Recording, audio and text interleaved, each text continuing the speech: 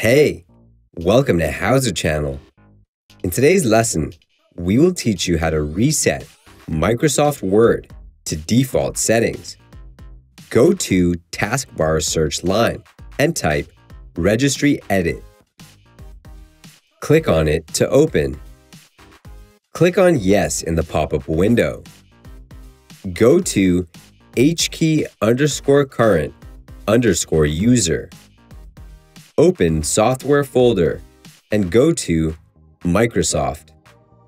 Look for Office folder and go to 16.0 folder. Select Word folder. Right-click on it and choose Delete from the list. Click on Yes in the pop-up window.